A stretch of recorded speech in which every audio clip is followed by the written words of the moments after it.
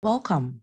In this tutorial, we will learn how to perform a simple SIR model in a closed population, where we assume that there are no births, deaths, or migration happening in the population.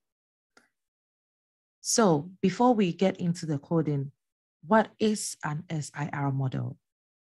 An SIR model is an abbreviation for susceptible-infected-recovered model. The SIR model is used to model infectious diseases with immunity. In that case, you can group the individuals within the population into three classes: susceptibles, which represent the individuals within the population that are capable of getting the disease. You can also have the infected, which represents the individuals who have been infected with the disease. And lastly, the recovered, which, as the name implies, the individuals who have recovered from the disease. A typical example of a disease you can model with SIR is chickenpox, which after recovery, individuals gain immunity. Okay, now that was a little introduction, and we can get into the differential equations that we would use in the model. The first is ds dt, which we would use to model how the number of individuals who are susceptible to getting the disease change over time. And this depends on the proportion of susceptible who gets infected. Here, the beta represents the rate at which disease transmission is occurring. S represents the initial proportion of the population that are susceptible, and I represents the initial proportion of the population that are infected. We will also need a differential equation for di dt to model the number of individuals who are infected over time. And this depends on the proportion of susceptible who gets infected minus the proportion of infected people that recover from the disease. The new variable introduced in this equation is the gamma, and it represents the recovery rate. We will also need a differential equation for the number of individuals who recover over time.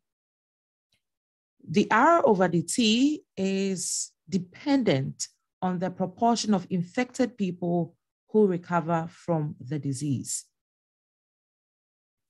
Let's see how we can model this in R. The packages we will need here are dissolve, R-shape2, and ggplot2. Dissolve is a package in R that is used for solving differential equations. R-shape2 is a package in R that allows you to transform data between the long and the wide formats. And ggplot2 is another package in R that is used for plotting graphs. So the first thing is to call the packages from your library.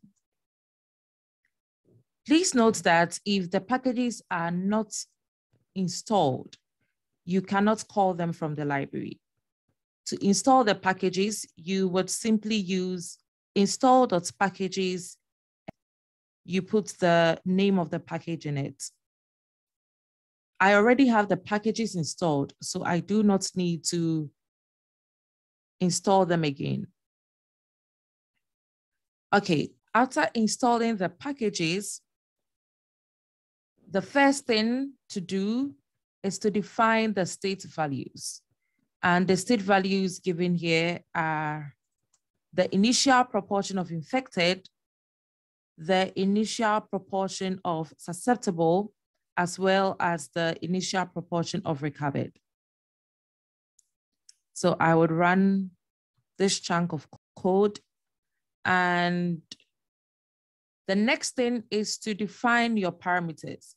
The parameters in our differential equation is beta, which represents the infection rate, and gamma, which represents the recovery rate per day. So I would run this chunk of code as well. I also need to define the time frame that I want to model this disease. And here I am looking at this over a 70-day period, and I am taking time steps per day.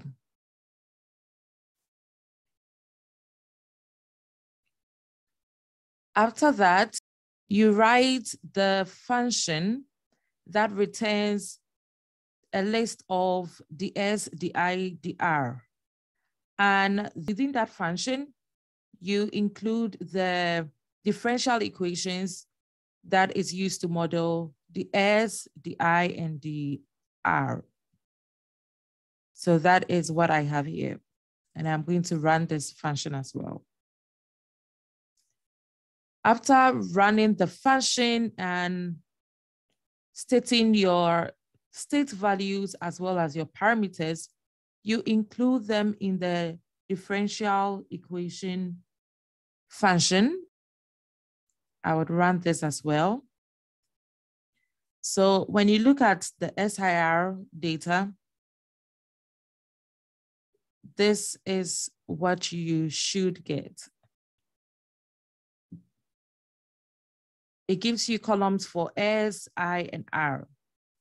And using the melt function, we are combining the S, I, and R columns by time.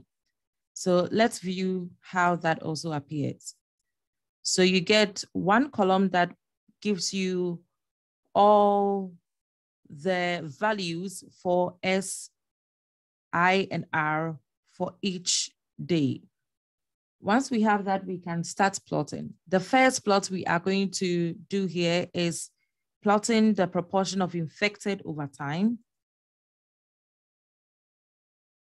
And this is what we get. At time 0, there are no infected, but over the time period, the proportion of infected increases and then they decline as well.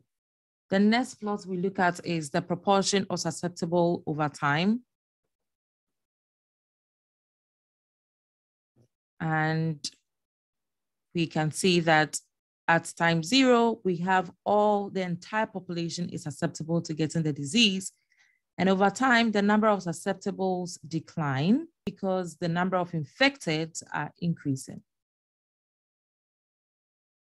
We would also plot recovered over time. We also see here that at time 0, there are no recovered because there are no infected. But as the number of infected increases and recovery occurs, the proportion of recovered increases. Let's visualize both the infected and susceptible and recovered together. Here we see that at the start, the proportion of infected is 1.